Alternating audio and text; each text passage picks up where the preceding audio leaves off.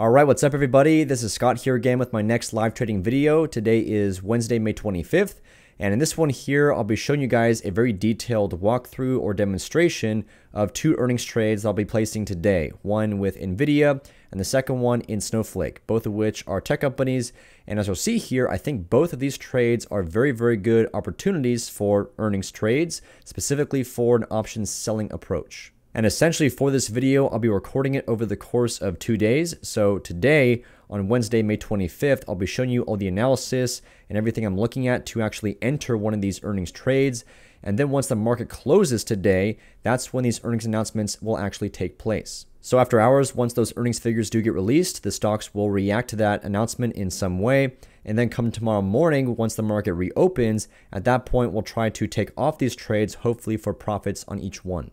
And the very cool thing with these kinds of earnings trades, as I'll show you in this video, is you don't have to be directionally correct on where the stock actually moves once those earnings figures actually become public. All we need is for the stock to move either up or down, doesn't matter, but within an expected amount. And so far for this past quarter, Q2 earnings basically, I believe I've made around 8 or 10 of these kinds of earnings trades so far, and all but one of them has turned a profit. And that one losing trade was a loss of about 40 or 50 bucks. So of course, I'm not trying to imply that these kinds of trades always do work, but in my experience, if you do make these kinds of trades many, many times, then on average, you should see some positive results.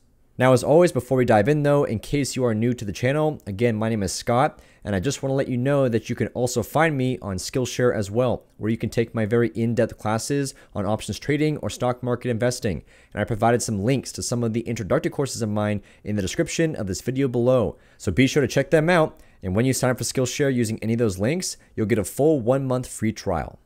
Okay, so first up here, we're going to take a look at Nvidia. NVDA is the ticker symbol. And we'll go ahead and zoom in a bit on this chart. So again, this company here is in the tech industry. They're basically involved in the production of computer chips and graphics cards and things like that. And of course, as you can see quite plainly here in this price action chart, over the course of this past year so far in 2022, this stock has really done nothing but just go straight down. And that should hopefully not come as any surprise because tech stocks in particular are the stocks that have been hurt the most in this current bear market of 2022. But fortunately for these kinds of earnings trades, the general trend that we're seeing, in this case with Nvidia, going down almost every week or every month in a row, is completely irrelevant. Right, these kinds of earnings trades are really meant to be very, very short-term trades. I typically only hold them overnight over the course of that actual earnings announcement, or maybe for a few days after that at most. So therefore, the most important thing to look at before making an earnings trade is the implied volatility of the stock. And for those of you who don't know, implied volatility is basically a measurement of uncertainty about a particular stock's future. And this measurement, which more technically speaking is an expected price range over a certain duration in the future, is used in part to price option contracts. So now we can come down here and take a look at the actual implied volatility for Nvidia over the past 12 months. So right now the current value of implied volatility is just under 80%, which is much, much higher than usual for this stock. And this makes sense because pretty much every single time a certain company gets close to its earnings announcement, which you can see right here on the chart for Nvidia with these two small icons here. As you can see, the earnings are coming out today after hours on May 25th. Every time you get close to an earnings announcement, you will see an expansion of implied volatility and therefore also an expansion of uncertainty about the stock's future. Right, basically there is a lot of anticipation around these exact figures for Nvidia. Of course, you have analysts that can come out with predictions, which usually are pretty accurate as to what these earnings figures will be. But until the final numbers actually do come out and become public, there is a lot of uncertainty about this announcement. And as a result of this increased amount of uncertainty, the option prices for Nvidia are going to be very, very expensive. And that's because, like I said, implied volatility is used in part to price an option contract. And specifically, as implied volatility increases or as uncertainty increases, so will the price of an option. And then conversely, if implied volatility comes back down, then options become a lot cheaper. And so ultimately, what do you think is going to happen once those earnings figures do get released? All that uncertainty basically will go out the window. Now everyone knows exactly what's happening with Nvidia, and there's no more reason to be as uncertain as they are right now before the announcement. And so bottom line, what that's going to translate to for this chart here is once these earnings figures do get released, we should very soon after, perhaps tomorrow and over the course of the next few days, see a very large crush or contraction in this implied volatility chart. And therefore, along with it, a significant decrease or fall in option prices for Nvidia.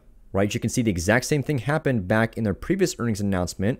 Looks like at the end of February of this year, we saw an expansion of implied volatility leading into that announcement. And then once those figures became public, we saw a very large contraction. So ultimately, in theory, that means if we sell options right now before the announcement when implied volatility is very high, and therefore when option prices are very high, that means, of course, as an option seller, I'm going to collect a very large credit. And then come tomorrow, if we do see a large contraction in the implied volatility, and also assuming the stock does not move too much on that earnings announcement, we'll talk more about that in a minute, then I should be able to buy the options back for a much cheaper price. And in the end, I'll make the difference in prices from where I sold the options at to where I bought them back at, the difference there as my final profit. So now with all that being said, let's come over to the trade tab and take a look at the option chain for Nvidia. And for this trade, we'll go into the June expiration cycle with 23 days left to go. Typically for these earnings trades, I like to be within 14 to 30 days until expiration. So we'll unfold this tab. And also, if possible, I do prefer the monthly expirations because they are the most actively traded. And so now we'll scroll down to the near at the money options. And so for this trade, I'm going to sell a short strangle, which is basically a combination of selling both an out of the money call option and an out of the money put option at the same time. And the reason for this is to, one, of course, take advantage of the super high option prices. I want to collect credit on both the calls and the put. And then also, like I mentioned earlier, I do not want to have to worry about picking the direction of the stock once the earnings announcement actually happens. Right? I have no idea, no insider knowledge as to whether Nvidia is going to go up or down once these figures do get released.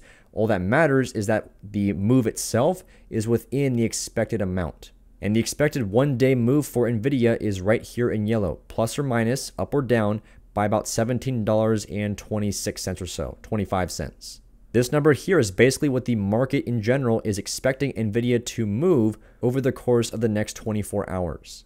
So basically for my strangle here, I want to pick my strikes on both the call side and the put side to be beyond this amount. Because the vast majority of the time with these earnings trades, the stock will move less than what's expected, and that's what you want, but sometimes it will move more than expected. And so because I tend to be a more conservative trader, I want to give myself a lot of cushion in case Nvidia here does move more than expected. So that's why I want to pick my strikes to be even further beyond that expected move. But ultimately, the smaller the move, the more contraction and implied volatility you will see, and therefore the bigger your profits will also be. So of course, the best case is for Nvidia to move by perhaps only $3, $4, or $5, something small but still realistic. Obviously, it's not going to move by only 1 penny. But of course, if it does move by the full expected amount of $17 or even a bit beyond that, we should still see even a small profit come tomorrow with a decent contraction of implied volatility. So now if the current price of Nvidia is about $170 and the expected move is rounding up, let's call it $20, that means my call and my put must be at least $20 away on either side. But as you'll see here, I'm going to go much further than that. So on the call side here, I'm going to go ahead with the 207.5 strike call. So this one here is about a full $37 away from the current stock price, and it also has a 16 delta, which is also roughly around where I like to be when selling strangles in general. And then on the put side here, I'm going to go with a 135 strike, also about $35 away to the downside. And this one has a 13 delta, so a bit less. And therefore, overall, this strangle is going to have a very, very small bearish bias to it, but still pretty much neutral. Again, I don't want to lean too directional in either way, bullish or bearish. All I want is to play for a contraction in the implied volatility and for a small actual move for Nvidia once those earnings figures do get released. And so with that being said, now I'm going to go ahead and right click on the call option here and go to sell and then strangle.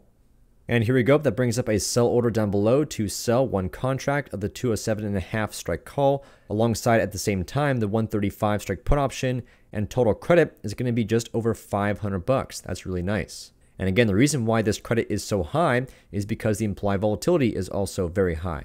And so I'll come down a little bit in price, see if I can get filled right away, maybe try 505, and then we'll go to confirm and send.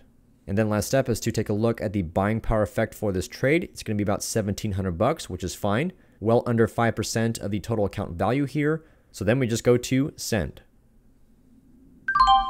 And there we go, just got filled and price improved to 512. Awesome. Great, so at this point, I'm officially in my Nvidia earnings trade, and there's nothing more I need to do at this point except just to wait for the market to close. I'll see what happens after hours once the figures get released, and then come tomorrow morning, assuming Nvidia has not moved by too much, hopefully we'll be able to take off this trade for a nice little profit. And then secondly here, I do want to place one more earnings trade just like this on a different stock. So now we'll come back to the charts and we'll go to SNOW for Snowflake. So Snowflake here is also a tech company in the cloud computing space. And as you can see here with a price action chart, a very similar story, pretty much for the past couple months here. Basically ever since the end of 2021, this stock has been on a very steady decline.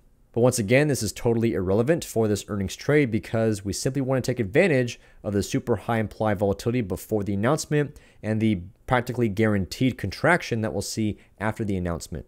And I do say practically guaranteed because in rare cases where the stock moves by a huge amount, you may actually see implied volatility expand further. But again, that's a very, very rare thing.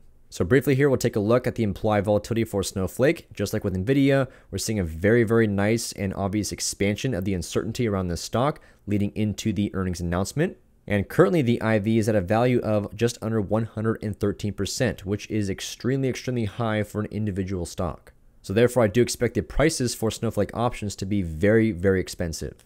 And so now I'll come over to the trade tab and take a look at the option chain for Snowflake here. I'm still going to be in the exact same June monthly expiration cycle with 23 days left to go. And the expected move for this stock is even greater than for Nvidia. Right now, it's just above 20 bucks, either up or down. So therefore, with the current price of Snowflake being about 135 bucks per share, that means at a bare minimum, I want to pick my strikes for both the call and the put to be 20 bucks away on either side. But of course, once again, I'm going to go much further than that as well. So for the call side here, I'm probably going to go with this one right there, which has a 180 strike and a 16 delta. So once again, with Snowflake being around 135 bucks per share, this means my call strike is a full 45 bucks away, which is more than 2 times the expected move. So a lot of cushion built into this trade, and I can still sell this call option for around 270 bucks. And once again, that's because the implied volatility for the stock is so high right now. That allows you to sell options super, super far away for still a decent amount in credit. And then for the put side here, I think I'm going to go with the 90 strike put, which is also about 45 bucks away, and it has a 9 delta. So once again, this entire strangle here is going to have a very slight bearish bias to it, but overall still very, very neutral. And with that being said, now I'll go back down to the call option and right click and then go to sell and strangle again, just like before. And here we go. This is the sell order to sell the 180 strike call and the 90 strike put for a total credit of just over 500 bucks again. Awesome.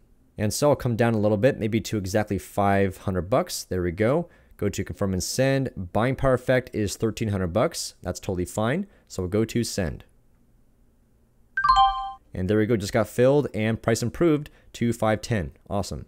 And there you have it. So I'm now officially in both my Nvidia and my Snowflake earnings trades. And like I said, at this point, all I have to do is wait for the market to close and for these earnings figures to get released to the public. And then come tomorrow morning, once the markets here reopen, we'll see if we've made some money.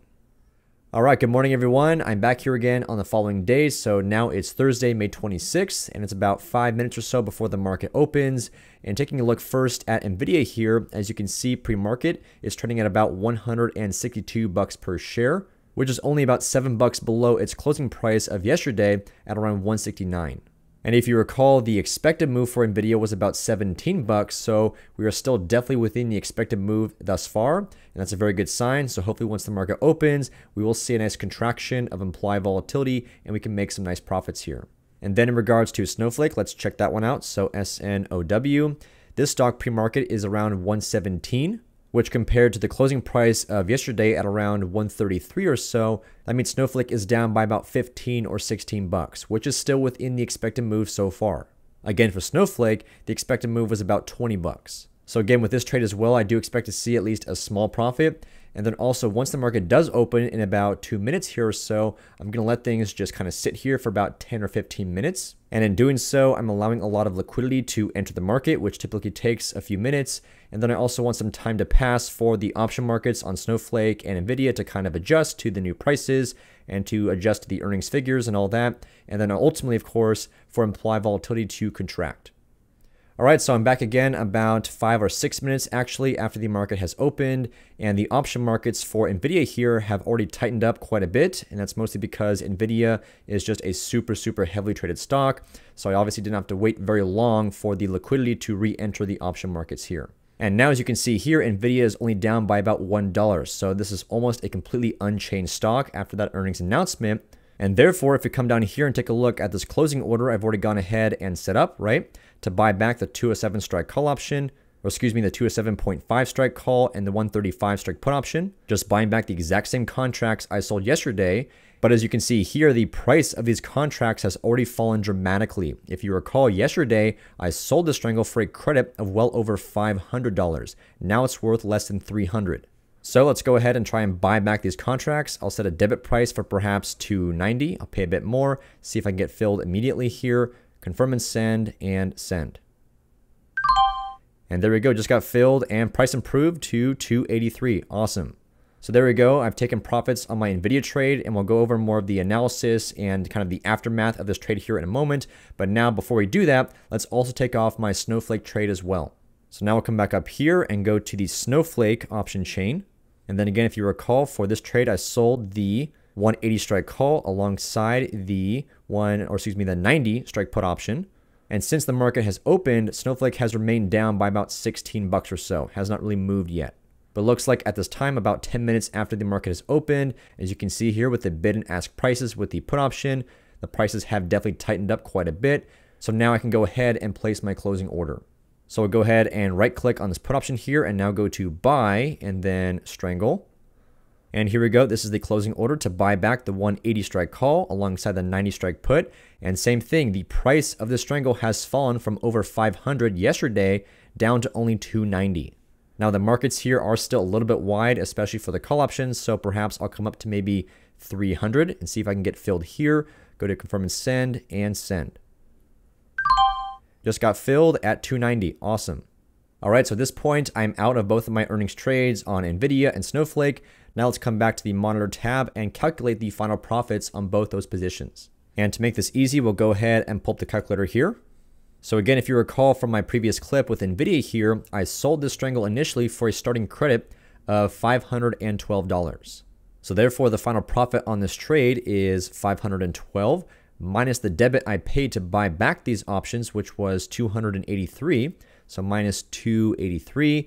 And that leaves a final profit of $229. Awesome. And again, keep in mind, this was just overnight, right? Like I mentioned, these are supposed to really be very quick trades. So that's great, $229 on Nvidia. And then for Snowflake, again, if you recall, I sold this strangle for a starting credit of, I believe, $510, basically the same as for Nvidia. So therefore, the final profit is $510 minus the debit I paid to buy back these contracts, which was $290. So minus $290. And that leaves a net profit of $220, which finally, if we add that to the profit we made on Nvidia of $229, that means the total profits we made here on our two very quick earnings trades was $449. That's awesome. And once more, the reason why these trades worked out is because in both cases, right, the stocks move less than what was expected. And as a result of that, if you come back to the charts real quick, and first off here, we'll take a look at Snowflake. Again, because of that smaller move, we are already seeing a very nice contraction in the implied volatility. So in the case of Snowflake here, the implied volatility has fallen from a high of around 120% from yesterday before the earnings came out. And now just 15 minutes after the market has opened, it has dropped down to 95%. So ultimately a drop of only about 15% was all it took to take some very nice profits on this trade. And we'll see the exact same thing here with Nvidia. So we'll come back up here and go to Nvidia. And there we go, same thing with the implied volatility after the earnings came out. And of course, with that, all the uncertainty around this earnings announcement goes out the window and implied volatility starts contracting. And again, when the implied volatility contracts, that also crushes the prices of the option contracts for Nvidia and Snowflake here. And that is ultimately the reason why I was able to buy back the contracts I sold yesterday for much lower price today. Now, one thing to note here is, of course, there's obviously a lot more room potentially for the implied volatility to contract even further. So if you wanted, you could hold onto these kinds of trades for a bit longer. But that being said, I personally don't tend to do that because there's always the chance if you do hold these trades longer that the stock can move much more than expected over the course of the next trading day or the next few days after that. And also the majority of the implied volatility contraction does happen the next trading day once the earnings figures come out. So again, in my opinion, there's not a whole lot of reason to hold these trades for much longer after that point. And then finally, the last thing I want to mention in this video is in the rare cases where the stock does move much more than expected and you do, as a result, see a net loss on your trade, the way I personally handle those situations is I simply cut my losses. I'll still buy back the contracts for a loss, remove the trade, and just carry on. Again, as I've said many times, these kinds of trades, in my view, are really meant to be very short-term trades. So whatever happens overnight, whether you have profits or losses or a scratch, just take the outcome of that trade and move on to the next one. And so with that being said, that's going to do it for this video. I hope you enjoyed it, and please let me know your thoughts or if you have questions in the comment section below. And don't forget, if you want to take some very in-depth classes on options trading or stock market investing, then check out my SKILLSHARE courses. Links in the description of this video. And finally, if you enjoyed this video, then please give it a thumbs up, drop a comment, and subscribe to my YouTube channel. I drop new videos every single week, and you don't want to miss out. So thanks again for watching, and I'll see you next time.